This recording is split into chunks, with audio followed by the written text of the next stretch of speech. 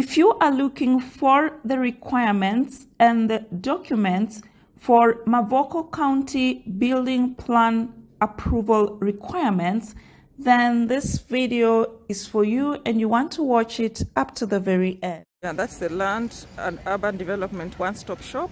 You come there and submit your documents. I have just brought mine, so fingers crossed. The sittings are usually twice a month.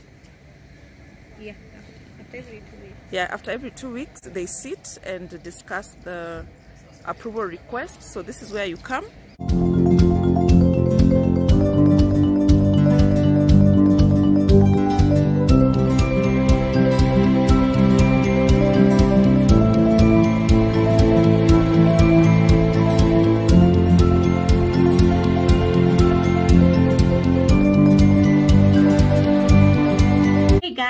Welcome back to the channel. I'm so glad that you are watching.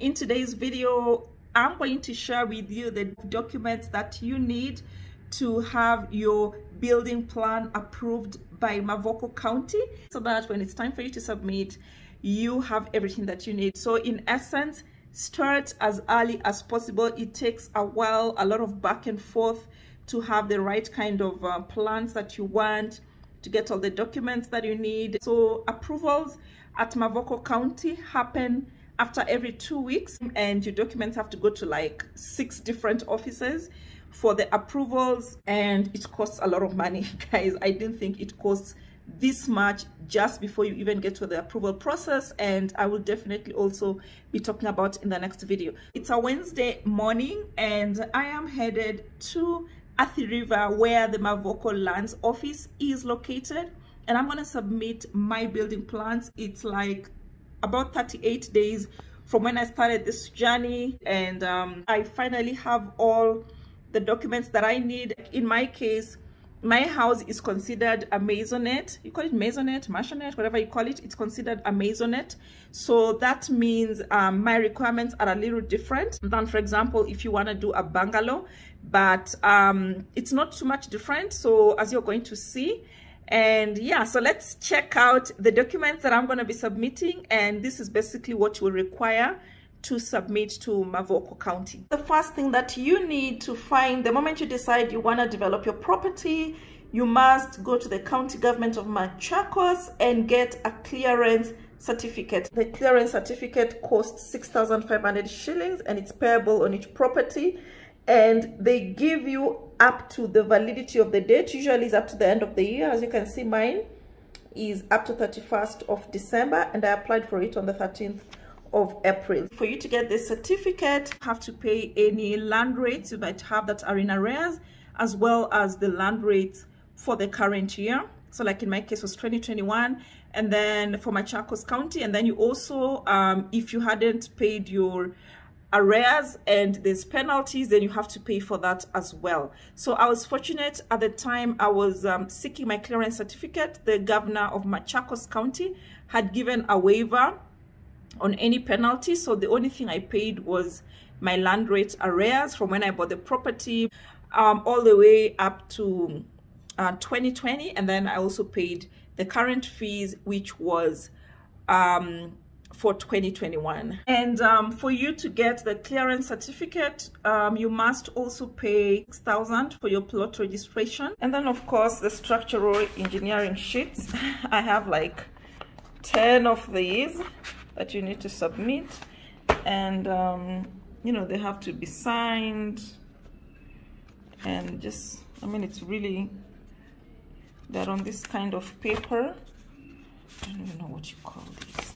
Then with the structural designs, you must also insert the structural calculation for the proposed development. The same has to be stamped. So basically these are the contents, the technical details, loading sheet, blah blah blah. It's a very complex, I don't understand anything that is in here, so I won't even pretend, but basically those are the details. And then your engineers must also give you a certificate from the engineers board, and it has to be valid, you know, for the year and in the field and when it was issued. So that's for the structural. Now let's go for the architectural. So of course your architect has to give you his practicing certificate, you know, which must be valid. So usually their licenses run from 1st of July to the 30th of June. And then of course for your architectural plans, make sure they put like your boundary wall. You're gonna need that. Okay, and it must also be signed by the architect. It must have all the notes. And this you're gonna need 5 copies. So I have my 5 copies here. And then you need the sub-county indemnity form, and this is signed by all the developers when you submit your structural designs and plans for approval, and it has to be signed in triplicate. You're basically confirming that you will employ the services of an experienced resident engineer, blah blah blah. Okay, all 3 of you have to sign. That is the architect, engineer, and yourself. Last but not least, you need the PPA1 form, which you also get from the county government of Machakos, and you need to fill this out. Specifically take note of this section just after your ID number, this section on physical planner / architect / engineer. This section must be signed by your architect, and he or she must attach an endorsed valid practicing certificate, stamp this section, and put their signature.